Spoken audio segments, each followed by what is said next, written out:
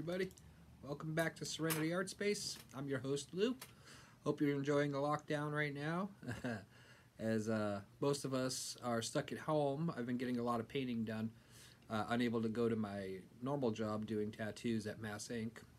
So I've been taking on commissions through email and via Instagram, and it's been going pretty well.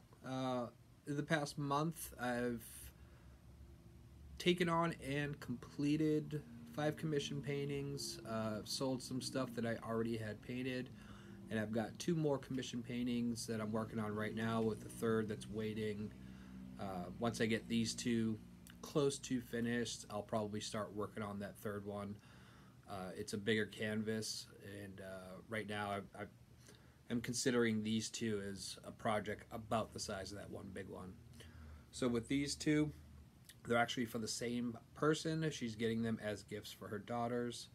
The theme on the first one of her daughters is having her first child, and she really loves dragons, so her mom thought it would be cool to do a painting of a mother dragon with a little baby dragon. And then for her other daughter, she's really into the fairy core aesthetic, which is a lot of springtime nature, kind of fairy, ambient lighting kind of thing going on, diffuse lighting. I've never actually painted something like that, but I am a huge fan of fantasy art, and to me it seems pretty close to that.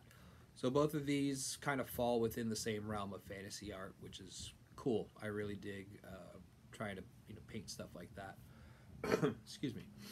So right now I've got 2 small canvases that I've prepped a background, and basically I just wanted to put in the basic tone for my entire painting and for my background. This is done in acrylic, and I can build this up with some oils as I go along. There's several different ways that I do this. I can do it, I'll show you a third painting that's kind of in that process.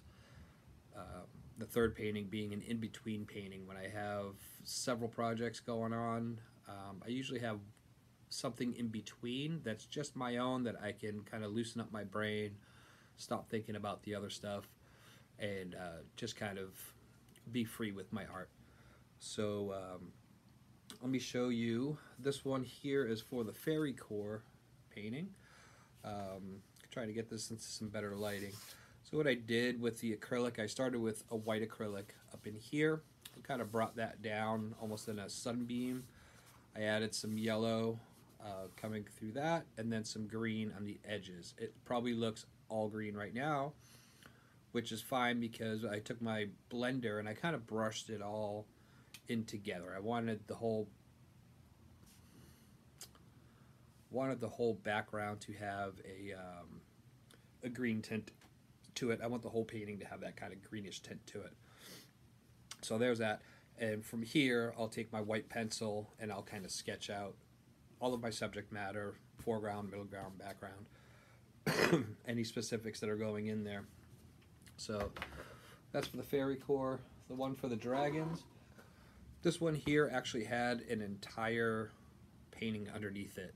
I started the dragons, I did a full sketch, I did an acrylic value study, and then I started doing my oils.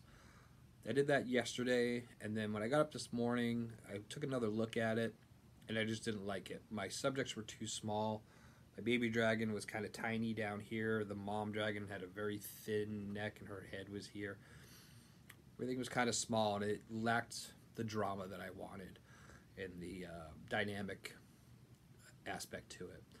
So I got out my sketch pad, quickly resketched the idea, and once I had that figured out and I was happy with that, I went ahead and took some acrylics and I just blasted over this with some black and some red, and then let that dry. I dried it with a hairdryer, and then I took some red and green oils and I started laying in over it. Once I got all that in there, a little bit of white and some yellow ochre, and I wanted to create a little highlight area right here. You'll see why that's there once the subject matter goes on there.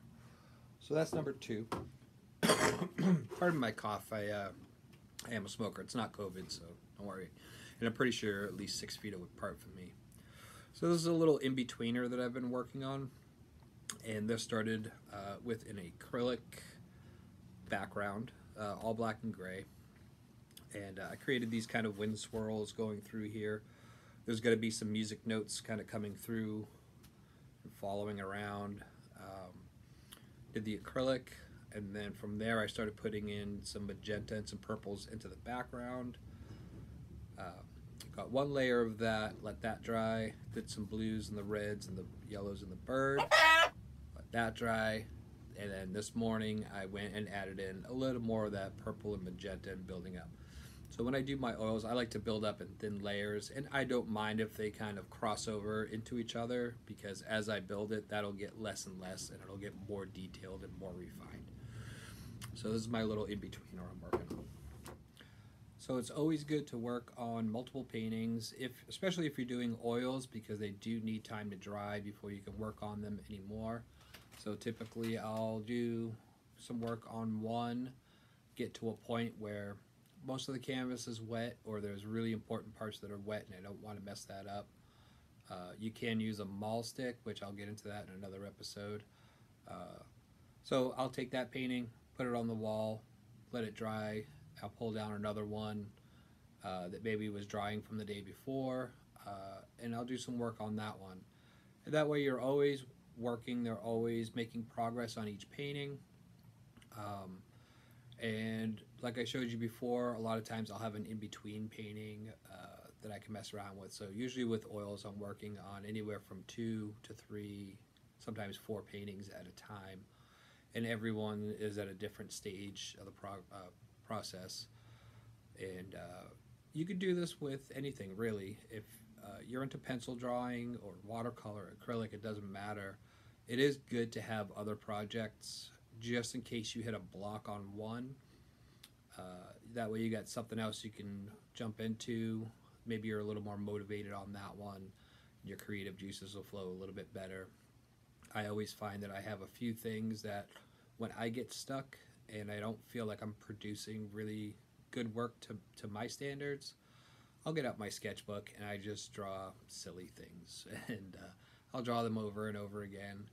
And that takes the pressure off, because I'm not drawing it for anyone. It's just for me. And a lot of times that will loosen me up and I can get back to the paintings that I'm working on. One of the things I'd like to stress, if you're new to painting and new to art in general, it's okay if you start something, realize that something's wrong, and just start over. Happens all the time. There's several of my paintings that are out there hanging in people's homes right now that have 1, 2, sometimes 3 different paintings underneath them. You will get to a point sometimes where if you rush through the beginning but you don't realize it, and you get into the middle of your painting and now you're seeing your proportions are off, your layout is off, pull the plug, start over. Most artists, I want to say all artists, I say most only because there's a few out there that I have the impression that they're perfect and they never make mistakes, but I know that's not true.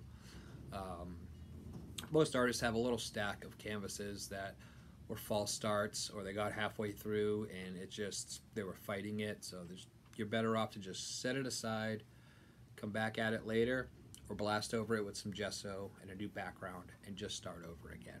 So never be afraid to do that. If you're in pencil mode and you're sketching and that happens, that's why they make erasers. So anyway, that's my little video for today. I'm gonna post progress of both of these paintings, taking pictures along the way, shooting video when I can, and I'll include that in my next post. Hope y'all are busy doing some art, exploring, and as always, don't forget to hit the like button, subscribe, and share. And if there's anything specific you need help with, and if I can help, I will. Drop it in the comments. If it's a specific thing you have a hard time drawing, a certain medium of art that you're having trouble with, any of that stuff, just drop it in the comments, and I'll see you around next time. Thanks.